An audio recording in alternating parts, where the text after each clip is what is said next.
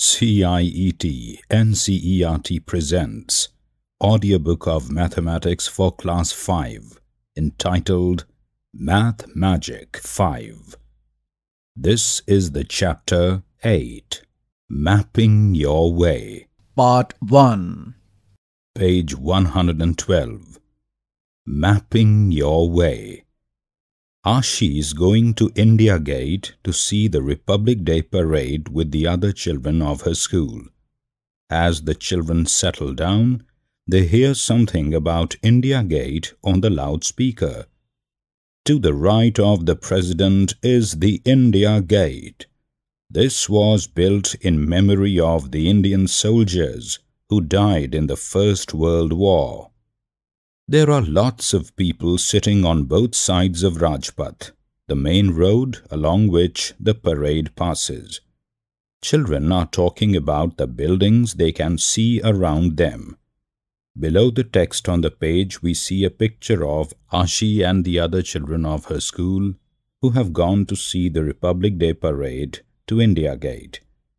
One of the children is saying, "Look, Aditi, this is India Gate."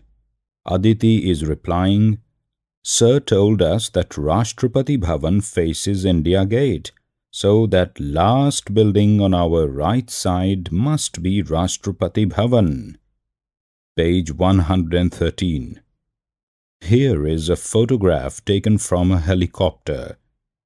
The photograph shows Rajpath, the road which joins India Gate to Rashtrapati Bhavan. Mark where on Rajpath will Aditi be. We see a photograph of Rajpath taken from a helicopter, and alongside we also see a map of the same place. Different locations are marked on the map, like Rashtrapati Bhavan, Vijay Chowk, and some other roads leading all the way to National Stadium. This map has been titled Map 1.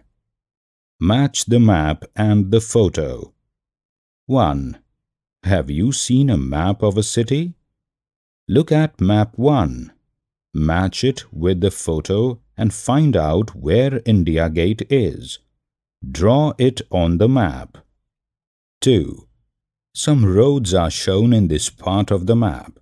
Look for them in the photo. 3. Name roads that you will cross on your way from Rashtrapati Bhavan to India Gate. 4. Look for the National Stadium in Map 1. Can you see it in the photo? Page 114. The central hexagon. If we zoom in to look more closely at one part of the map, it looks like this. Below this is a picture of a zoomed-in part of the map. This is titled Map 2. Look at the shape of the yellow area. Have you seen this shape before? How many sides does it have? This place is called the central hexagon. We see again the places like National Stadium and India Gate clearly marked on the map. Also, many roads are now visible because it's a zoomed-in version of the map. In the center lies the central hexagon marked in yellow. Also, notice Children's Park in the same area, which has been starred. Find out from the map. 1. If you are walking on Rajpath, then after India Gate, on which side would Children's Park be? 2. Which of these roads make the biggest angle between them? A. Man Singh Road and Shahjahan Road. B. Ashoka Road and Man Singh Road, the angle away from India Gate. Or C. Janpath and Rajpath. 3. Which of the above pairs of roads cut at right angles? Page 115. Waiting for the parade. While waiting for the parade, Kancha and some of his friends wonder where this parade ends. Kancha is carrying a newspaper in which the route of the parade is written: Vijay Chowk to Rajpath to India Gate to Tilak Marg to B.S. Zafar Marg to Subhash Marg and finally to Red Fort.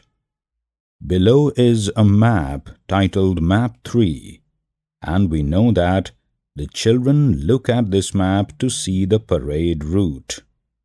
All the 4 directions, north, east, west, south, are marked clearly on this map, and we know that the scale of the map is 2 centimeters is equal to 1 kilometer.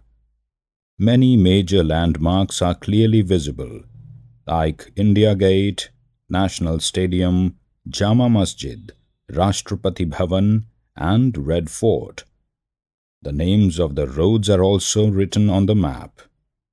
Page 116. We see a group of children reading a newspaper and talking to each other. A boy says, "Hey, see, that is India Gate and this is Rashtrapati Bhavan. My mother told me it is 2 kilometers from Vijay Chowk to India Gate." A girl replies, "And the long road between these is Rajpath." Another boy says, "Let's guess how many kilometers long Rajpath is." The girl replies, "On this map it is about 4 centimeters. So 4 centimeters on the map is the same as 2 kilometers on the ground." The boy responds, "You are right.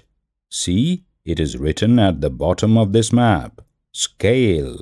2 centimeters is equal to 1 kilometer. Questions. Mark the route. 1. Trace the route of the parade in map 3 and mark India Gate and Rajpath. 2. Look at the map carefully and find out A. Which of these is the longest road? B.S. Zafar Marg, Subhash Marg, Tilak Marg. B. If Rubia is coming from Jama Masjid to join the parade, guess about how far she will have to walk. C. The total route of the parade is about how long? 3 kilometers, 16 kilometers, 25 kilometers, or 8 kilometers. As the parade passes by, they see some children coming on an elephant. These children have got bravery awards. They also enjoy the colorful dances and aerobics by school children. They want to follow the parade to Red Fort. Gappu has seen Red Fort before and tells them about his trip. For the teacher. Children should understand the need for a scale. We need to discuss that when we show a big area on paper, we have to reduce it by a fixed ratio everywhere so that the relative distances and positions remain the same. Page 117. Trip to Red Fort. When we reached Red Fort, there was a long queue for tickets. The main entrance is called Lahori Gate. After entering it, we turned left into a long corridor with little shops on both sides. This is called Meena Bazar. I bought some lovely bangles from there for my sister. On the top right corner of the page, there is a picture of the Red Fort. We can see the national flag being hoisted there. Below that, we see a picture of Meena Bazar and, on the right side, Lahori Gate, marked by a yellow arrow.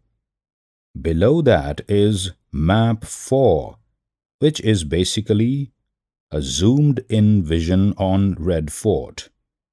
We can see the entire premises clearly marked by the directions.